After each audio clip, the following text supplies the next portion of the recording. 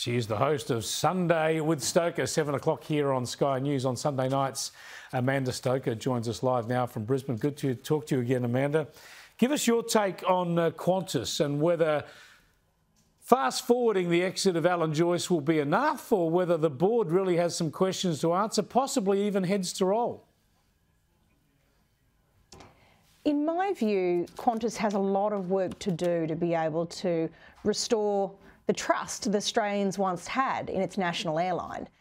There's been just too many things going wrong of late for Alan Joyce not to wear some of that responsibility, but it's going to take an awfully long time, I think, to turn this around. So it's going to end up falling to Ms Hudson as well. Yeah, it sure is, and the board's got to be focused on that. There's news today that a parliamentary inquiry, a Senate inquiry, will be calling executives from Qantas and also from Qatar Airlines to answer questions from politicians about who they lobbied and when and where and how these decisions were made. That's going to be pretty fascinating, isn't it?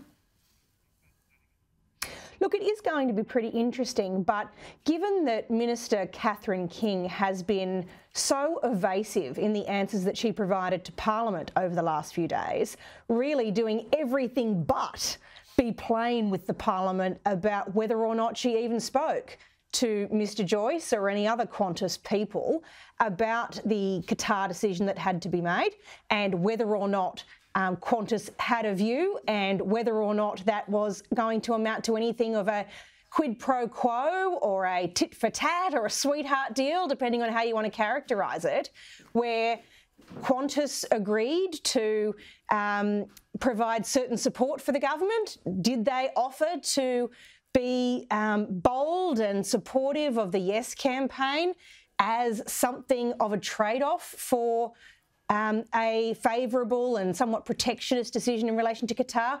We don't know the answer to that question because the minister hasn't been transparent, and because these people haven't yet, from the Qantas end, put a version out in the public space that would answer the matter fully and frankly. So the Senate committee's got an important role here, and I noticed that Labor are doing all that they can to obfuscate and muddy the waters by trying to change the terms of reference of that committee. It does suggest there is something to see here.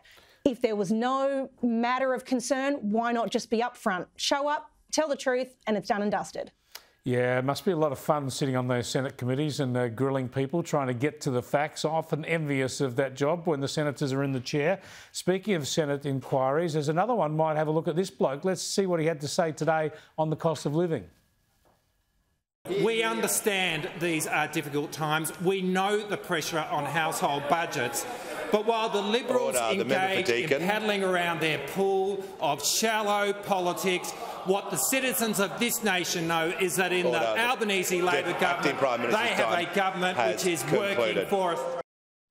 There you go. He's having his day as acting Prime Minister, the Deputy Prime Minister, Richard Marles. But he's going to have to front up and answer questions about the VIP flights that he's authorised and the ones he's taken himself. Now, we know these planes they're kept and staffed and fuelled and run by the Air Force for this very purpose, but you've got to be careful about how you use them, and there's a lot of indication here that he's been pretty free and easy, right?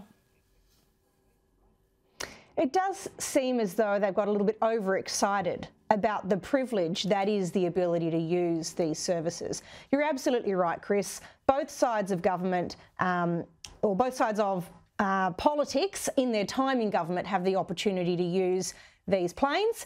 They are very nice, they are very convenient, they are also very expensive to the taxpayer, and so you've got to have a good cost-benefit analysis to justify the use of them. The biggest problem with Mr Marles's position, despite his claim that this is just shallow and petty politics, notwithstanding that they did an awful lot of this during their time in opposition to great effect. Yeah. The real issue is that he hasn't been transparent about it. Absolutely. Whereas under the coalition government, these matters were always reported. Their value was placed up front before the taxpayer in the absolute usual way.